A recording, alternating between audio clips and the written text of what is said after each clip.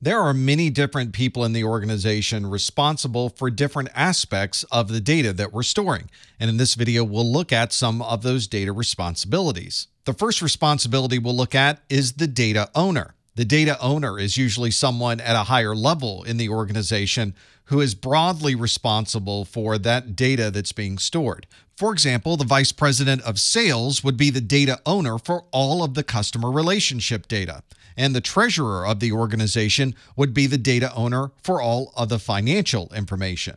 These individuals are responsible for overseeing all aspects of this data, and they are ultimately responsible for all of the data associated with that particular role. Two other important roles are the data controller and the data processor.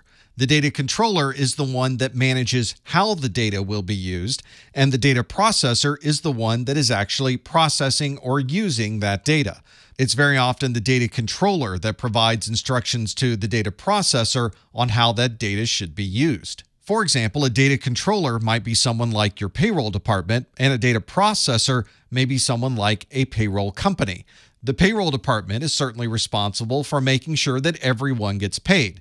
They provide instructions to the data processor or the payroll company on how that payroll process should occur. As the data processor, the payroll company will have access to user information and bank details and will be able to process that weekly payroll. And there's very often a data custodian or data steward who is assigned to certain types of data. They are responsible for the security of that data and making sure that the data is both accurate and private.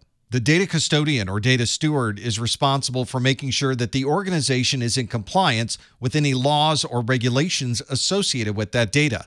They may also be responsible for assigning sensitivity labels to the data and then associating those sensitivity labels with access control so that users can get to the data that they need. This is often the person who will be responsible for determining what particular user has access to exactly what type of data.